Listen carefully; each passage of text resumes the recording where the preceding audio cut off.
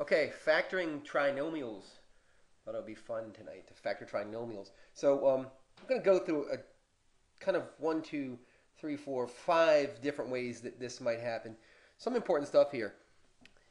Let's take this. This is the standard form of a quadratic equation. Let's take just some really simple stuff first. If in the case of let's start with the first one. Let's just say in this case B and C are positive here, yeah? B and C. So let's just look at it for a second.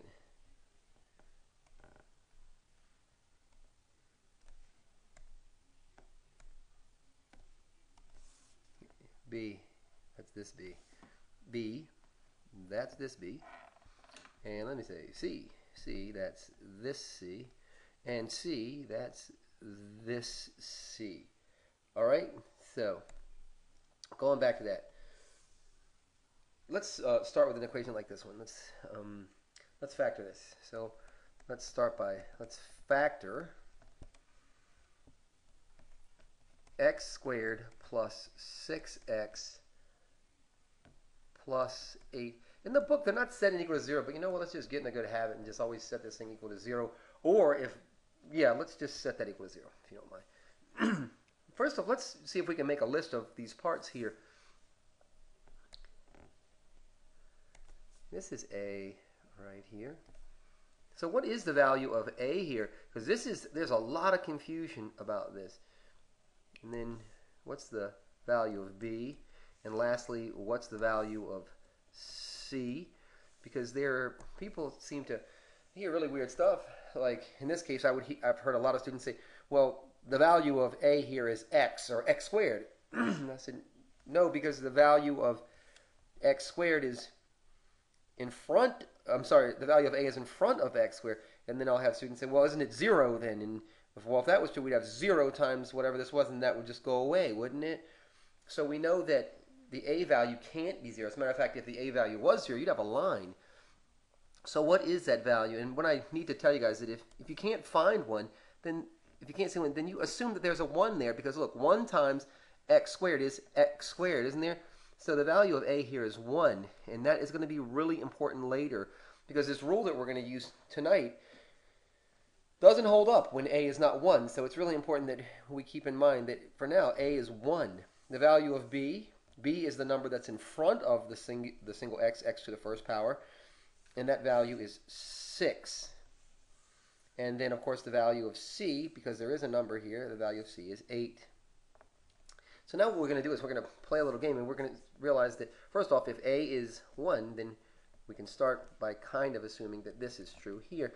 And then the weirdest thing happens. What you're going to find is, what we're going to say is we're going to say plus m here and plus n over here. And then we're going to say this, going to come up with this idea that this is true, that m plus n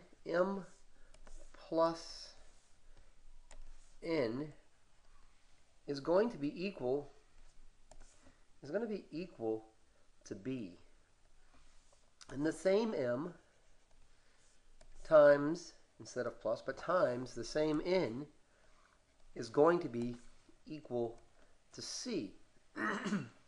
So what we're supposed to figure out here is what two numbers add to 6 and multiply to 8. So maybe this would be easy for you. If not, you could do this. You could say, okay, let's take the factors of 8, and you could say, okay, well, the factors of 8 are 1 times 8, but of course 1 plus 8 is not 6. 2 times 4, and I think we have it. 2 times 4 is equal to this 8. 2 plus 4 is equal to 6. So we have our answer here, and our answer is x plus 2 times x plus 4. And we can refoil this, and we can prove that this is true. X times x is x squared. X times 4 is 4x. 2 times x is 2 more x, and 2 times 4 is positive 8. So there we have it, don't we? So this is one way to look at this. Okay, let's move on, please. Let's look at this. We have time, so while we do have time, let's keep going. The other possibility is this.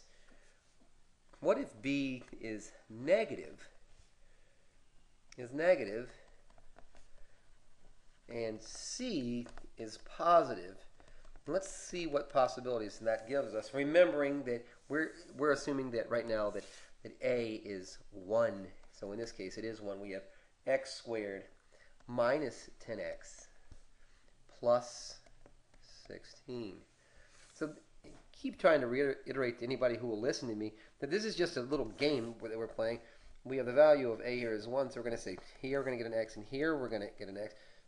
We want two numbers. When we multiply them, we get a positive number. So what most people say, well, if that's true, then we're going to get a positive here and a positive here. Well, that's going to work great, except for a positive plus a positive is not going to be a negative, is it?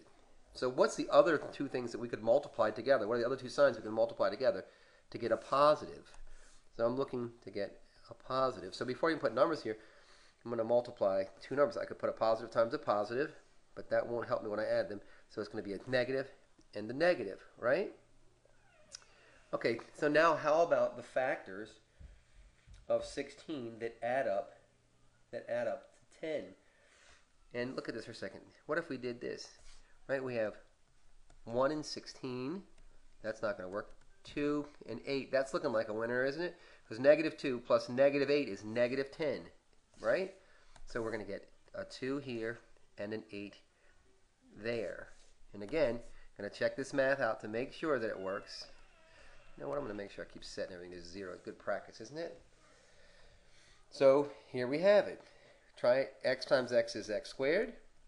X times negative 8 is negative, right? This is me. Let me just diagram this really quickly. We have a minute. Let me diagram this for you. I'm going to do x times x, aren't I? I'm going to do x times negative 8. Then I'm going to come back and I'm going to do this. Then I'm going to do negative 2 times x. And what I'm diagramming, of course, right now is FOIL, isn't it? So let's just follow the lines, if you don't mind. And we'll follow the blue line. X, whoops, let's follow the mauve, purple, whatever, magenta arrow, and it goes x times x, and that, of course, is x squared. Then we'll follow the blue line. I'm distributing everything here to everything inside here. So x to negative 8 is negative 8x, negative 8x, negative 8x. And then I'm going to do this piece here. Negative 2 times negative x is negative 2x's, isn't it? Then lastly, a negative times a negative is a positive. And 2 times 8 is 16. I simplify. Remember, when we simplify here, this is a really common error. This is x squared. So x squareds and x's don't add. You can't add them. But this is an x to the, these are x to the first power, and this is x to the first power. We have negative 8 of those. Sorry, but we have negative 8 of those x to the first powers here, and we have negative 2 of those x to the first powers here. So we can add them together. So we take our x squared, add these two pieces together, get negative 10x plus 16 ones here, isn't it? Plus 16. So we went back and we proved that this worked. So this foiling is proof that this worked. So these, and again, this is super important. We have about 50 seconds left. These are the factors, not the solutions. Totally different ideas. One is a continuation of the other, but they're not the same thing. Please, please, please. It's not a mistake that we really want to be making here. So going back here, I want to remember that these are factors, right? Factors. I got 20 seconds left. These are factors, right? Factors. Okay, good work. Really happy with you. Make sure you're taking good notes and practice, practice, practice.